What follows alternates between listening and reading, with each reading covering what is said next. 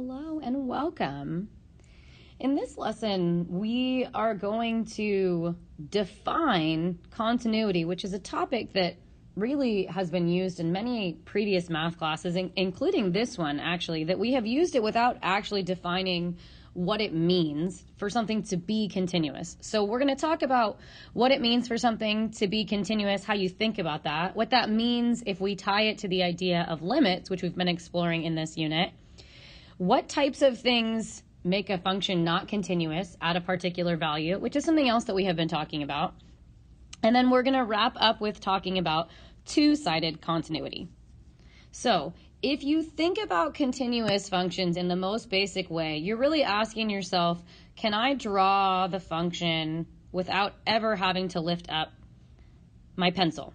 So a function is continuous when it has absolutely no breaks of any kind. Thinking about it, if you could sketch the entire function while never needing to lift your pencil, then you can say that that function is continuous. Now, that's a conceptual way to understand it. It's not a really definite way. How do you prove to someone that you could sketch a function without lifting your pencil? So that's a very informal way to think about what continuity is. But what we're going to do now is we're going to tie that idea to what we've already been talking about with limits. So we can say that formally, as x approaches any given x value c, the function must approach the value of the function there, meaning that f of c must be defined. In other words, a function is continuous when its limit is the same thing as the value of the function. So basically, can you use direct substitution? If you think back to a previous section, can you use direct substitution to find that value of the function? Meaning the value you get when you directly substitute in is the same as the limit is the same as the value of the function. So there are really three requirements to show that something is continuous. The first is that you have to show it's defined at the number you're talking about, that the limit exists, and that in fact those two things are the same. The limit is the same as the value of the function if you just plugged in the c value you're approaching. So we have been talking about some reasons that things aren't continuous or values in which they are not continuous. So let's look at these three examples and let's determine which x values they are not continuous about. Thinking about that in terms of domain, what am I not allowed to plug in? And then state the intervals on which it is continuous. So number one, f of x equals 3 over x minus 5. We know that x is not allowed to be 5. And I want you to ask yourself why or what that looks like graphically. That is a vertical asymptote. So for which x values is it not continuous? It's not continuous when x is equal to 5. So if we were to write the interval of continuity, it's continuous everywhere else. So negative infinity up to 5. I'm using parentheses as opposed to square brackets because it can't be 5. Union with from 5 up to infinity. So it's continuous everywhere except when x is equal to 5. If you look at number 2, sine of x over x, well, we can't have x be 0 because then the denominator of the fraction would be 0. So this is continuous on the interval from negative infinity to 0 and from 0 up to infinity.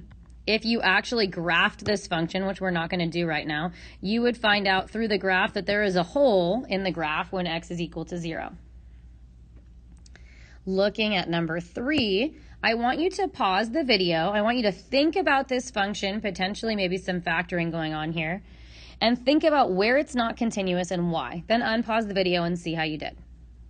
So here I have factored this, which means that I could simplify this as long as I note that x is not allowed to be 3. And what's happening at 3? There's a hole when x is equal to 3. After I simplify that, there's another thing that x is not allowed to be. I can't have the denominator be 0, so x is also not allowed to be positive 3 because there is a vertical asymptote there. So if we were writing our interval, we can go from negative infinity to negative 3, from negative 3 to 3, and then from 3 up to infinity. Now, let's talk a little bit more in depth about these discontinuities, the holes, the vertical asymptotes. Let's talk about and formalize these 4 kinds of discontinuity. So we have been talking about holes and vertical asymptotes quite a bit, And a hole is basically a part of the function that has an open circle. The function doesn't exist at that exact value. Oftentimes, we will see that in a polynomial function, in a rational function where a factor divides out. But what this looks like graphically is that there's an open circle. And again, often this may come from factoring. You could look back at number 3 and we pointed out a hole that would exist in that function. Here's the really cool thing about holes. We talked about how we could still have a limit even if there's a hole in the graph. Yes, the graph is discontinuous, meaning the function doesn't necessarily exist there, but the limit still does because we're approaching the same thing from the left side and the right side. So in a hole, the limit still exists. That is called a removable discontinuity because you can still find the limit. We've talked a little bit about jumps discontinuities, meaning you pick up your pencil and you actually jump from one part of the graph to another. This occurs in piecewise functions, or in functions that can be written as piecewise functions. But basically, we jump from one part of the graph to the next.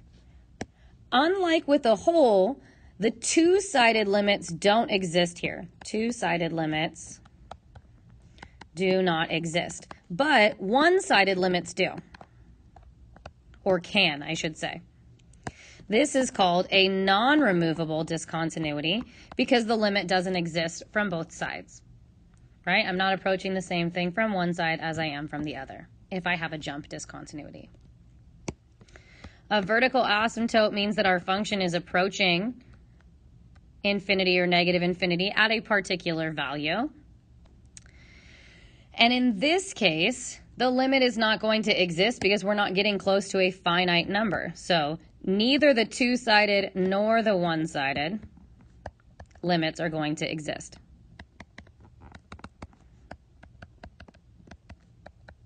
I'm going to say DNE. This is also non-removable because we can't find the limit as we approach that particular value. Last but not least is an oscillation. What happens with an oscillation is if you look closely at the graph, it appears to approach more than one value at the same time. And in this case, no limit exists, and this is also non-removable. So we sort of snuck down here a little bit, talking about removable and non-removable. A non-removable discontinuity means no matter what we do, the limit is still not going to exist. This occurs with jumps, with vertical asymptotes, or with oscillations. A removable discontinuity still has a limit, and an example of that is having a hole in the graph. So what we're going to do is we're going to look at these two graphs below. On number 4, we're just going to state all of the x values at which it is discontinuous, and we're going to define what kind of discontinuity it is and whether or not it's removable. And then on number 5, we're also going to write the interval of continuity. So go ahead and pause the video and see if you can list out the different x values first. What are the x values where this function is not continuous, where you have to lift the pencil if you're tracing this function? Hopefully you have had some time. So if I'm tracing this function, the first time I have to lift up my pencil is here when x is equal to -1. And then if I jump back on, I have to lift it again here when x is equal to 2. And here again when x is equal to 3. Then when x is equal to 5. And then it's continuous after that point. So those are the 4 different places in which this function, y equals f of x, has discontinuities. Now let's define what they are. Well, at both x equals -1 and +2, these are both holes in the graph, and they are removable because the limit will still exist. If we look at 3, 3 is a vertical asymptote, and 5 is a jump, and both of these are not removable because the limit does not exist as you approach 3 or 5. Now, I want you to note, as you approach 5 from the left or from the right, the limit would exist. As you approach 3 from the left or the right, the limit would not because it's going down to infinity, and infinity is not a finite number. Go ahead and pause the video and try to do number 5, identify the type of discontinuity and the value it occurs, and then also write the interval on which it is continuous. So the only point of interest here is x equals 2. and that is a jump discontinuity, which is not removable. And then if we were going to write the interval of continuity, it's continuous from negative infinity to 2 and from 2 to infinity. And make sure you're using parentheses so that we don't include 2. So we've looked at intervals of continuity. We've looked at why a function is discontinuous and whether or not the limit can still exist at that discontinuity. We're going to wrap up by talking about two-sided continuity. So we could also define continuity using one-sided limits. In order to do this, what we're going to say is that the limit overall is the same as the left limit is the same as the right limit is actually the same as the value of the function when we plug in the c value. So the left limit is the same as the right limit is the same as the value of c when we just plug it into the function. So if we look at this piecewise function in number 6, what we want to look at is what's happening as we approach from the left, what's happening as we approach from the right, and what is the value of the function. And for number 6, the only number where we might have an issue with continuity is when x is equal to 1, because everything smaller than 1, this is a line is continuous everywhere. Everything larger than 1, this is a quadratic is continuous everywhere. So the only value we really need to check so that we can talk about continuity is what's happening when x is equal to 1.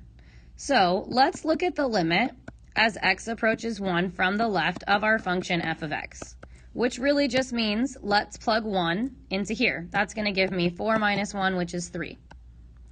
Also notice, since this is less than or equal to, this is also what we get when we just plug 1 into the function. Now we're going to look at the right-sided limit. The limit as x approaches 1 from the right of f of x is equal to what we get when we plug 1 in, 4 times 1 minus 1 squared, which is 4 minus 1, which is 3. Since this left limit is the same as the value of the function is the same as the right limit, this function is continuous. So I'm going to write 3 little dots. That means therefore. Therefore, f is continuous everywhere. And how do we say everywhere? Negative infinity to positive infinity. So if you have a piecewise function like this, the most important thing for you to check is what's happening at the number that's splitting the function into 2 different pieces. So why don't you go ahead and pause the video and see if you can work through number 7 on your own, and then unpause the video and see how you did. All right, hopefully you have had some time to work through this. Again, the number that we care about checking is 1.